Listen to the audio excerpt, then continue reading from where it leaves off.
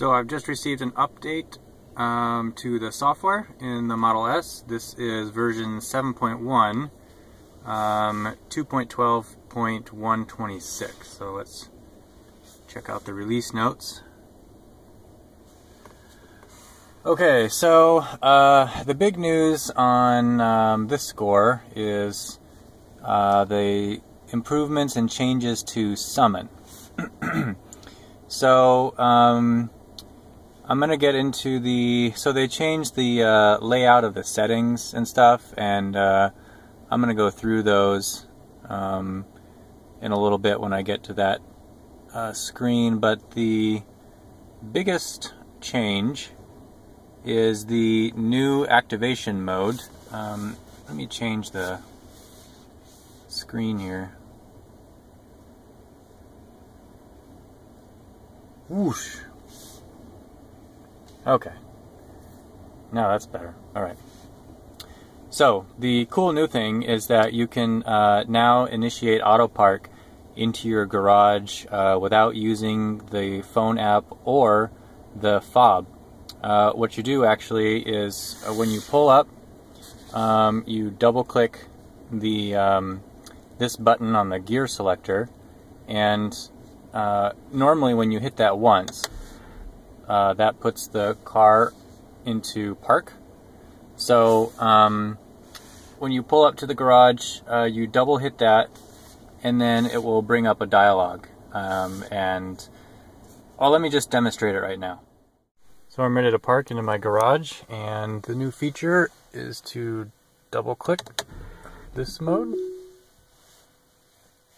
So now it says auto summon is enabled, and then there's a pop-up window right here that says auto park, and then by default it indicates that it's going to move forward. If you're backing into your garage, you can just switch it by hitting backwards, but I'm going to be going forwards.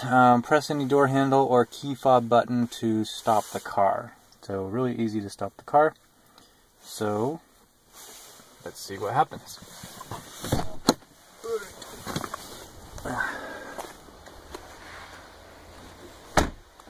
Alright, do your magic.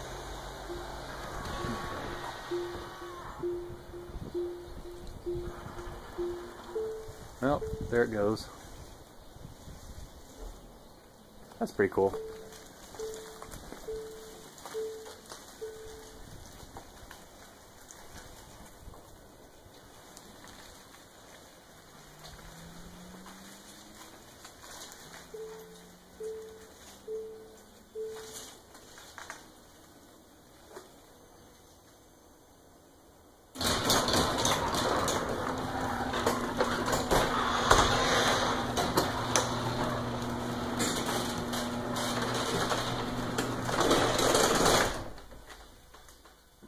Not bad. Alright, so also auto park and retrieve Model S with a single tap of the button in the Tesla mobile app. So what's interesting is I have an Android phone, and the Android Tesla app, at least with my Tesla, I haven't been able to get Summon to work from the app. It's had connection issues or whatever. But after this new update, this is the first time actually that I've been able to successfully use Summon from the app itself. All right, so and then there's some notes here. Summon enhancements require the most recent Tesla mobile app, which is available soon. iOS, this will be version 2.7.2, and for Android, version 2.7.3. I'm not sure what version I have. Let me check. Okay, I have 2.7.2, so I haven't gotten or they haven't released the most recent update. And on a side note, typically the iOS app is updated before Android. My wife's iPhone had the Summon feature on it for I think it was like a week or two before I finally got it on my Android app. Okay, and then when you update this software, because it's changed some of the summon settings, if you had summon activated, it deactivated it, and then you have to turn it back on, so that's not a big deal and probably makes sense. Warnings, it may not detect certain super narrow objects such as bikes or stuff underneath the bumpers and stuff like that, so basically use common sense. Don't put your baby in front or behind the car when you're using summon. Narrow spaces and home link increase the risk of damage. Narrow spaces is obvious. Home link, that's because home link is how the vehicle connects to your garage door opener. So obviously if you're relying on the vehicle to open your garage door, there's a potential that something might go wrong. But it's actually probably more likely that a human would hit the garage door than the Tesla. And then here's two side improvements. Regenerative braking at low temperatures has been improved. No details on that, but that's a welcomed improvement. And then the creep setting is now saved to driver profiles. So if you have multiple drivers using the Tesla, and those are here, you can have like a bunch of different driver profiles. So if one of them is a creep, you can set them to creep. Actually, that has nothing to do with whether the driver is creepy.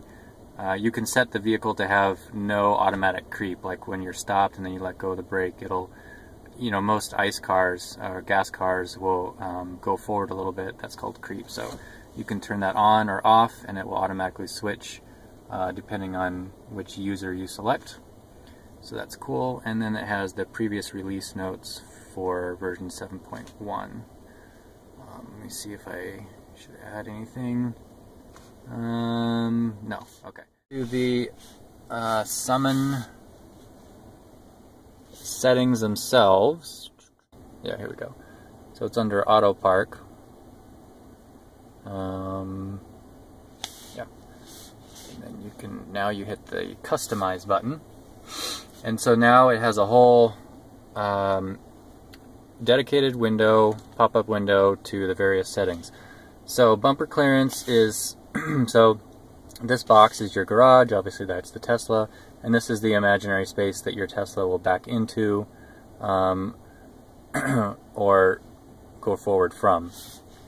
Okay, so bumper clearance is the front. You can set that from a minimum of 8 inches, which is super tight, all the way up to 4 feet, which is quite a bit of space. I'm pretty happy where I had it at 16. And then, so the summon distance, so that determines when the car is in the garage and you summon it outside, how far do you want it to go back?